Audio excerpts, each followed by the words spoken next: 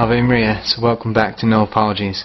Today we're going to take a look at a few more points concerning Jehovah's Witnesses and the divinity of Jesus.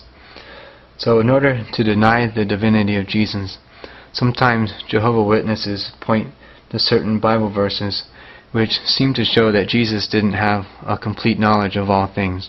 So for example, in the Gospel of Matthew, chapter 24, verse 36, referring to the end times, our Lord says, "But of that day and hour no one knows, not even the angels of heaven, nor the Son, but the Father only."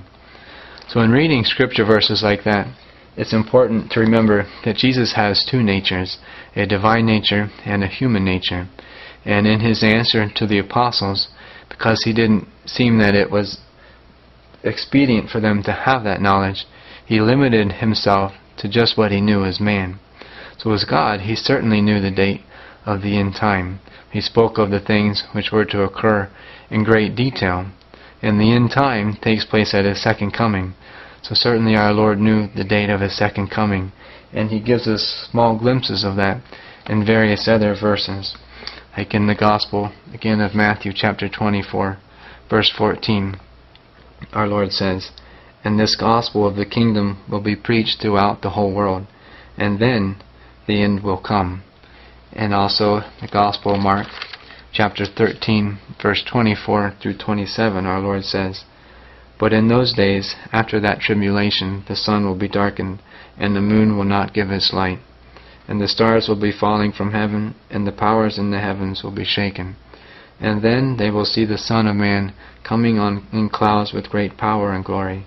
And then he will send out the angels, and gather his elect from the four winds, from the ends of the earth to the ends of heaven." So as God, he certainly knew the events and the date of his second coming. Other passages which are sometimes pointed to by Jehovah's Witnesses, which seem to show that Jesus is somehow subordinate to God the Father. For example, in the Gospel of John, chapter 14, verse 28, our Lord says to the apostles, "You heard me say to you, I go away, and I will come to you. If you loved me, you would have rejoiced, because I go to the Father, for the Father is greater than I." But again, verses like this simply refers to him and his nature as man, and they need to be read in the light of other scripture verses which reveal him as also God. So, for example, in the Gospel of John, chapter 10, verse 30, our Lord says very clearly, "I and the Father are one." And also in the Gospel of John, chapter 14, verse 19, he tells Philip, "He that has seen me has also seen the Father." So Scripture has to be read as a united whole, not by isolating just this or that passage while ignoring the others.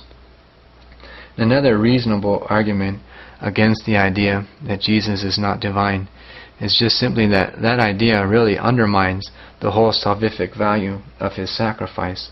So Jesus had to be true man and true God in order to be able to redeem us. He had to be true man in order to be able to suffer and die and make up for the sins committed by man. But he had to be true God so that that sacrifice carried with it an infinite value, which would be enough to make up the infinite debt which we owed towards God. So no creature, no matter how holy, would be able to fulfill that debt. His sacrifice would always fall short.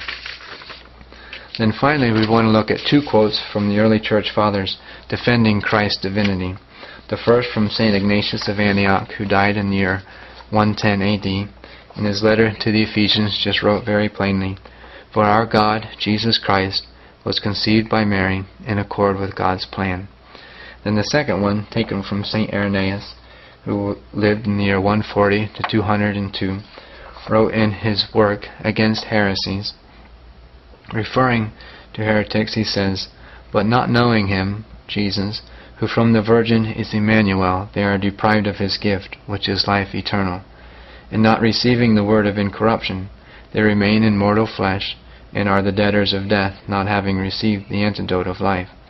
Nevertheless, what cannot be said of anyone else who ever lived, that he, Jesus, is himself in his own right God and Lord and eternal King, and only begotten and incarnate Word, proclaimed as such by all the prophets and by the apostles and by the Spirit himself, may be seen by all who obtain to even a small portion of the truth. The Scriptures would not have borne witness to these things concerning him, if, like everyone else, he were a man.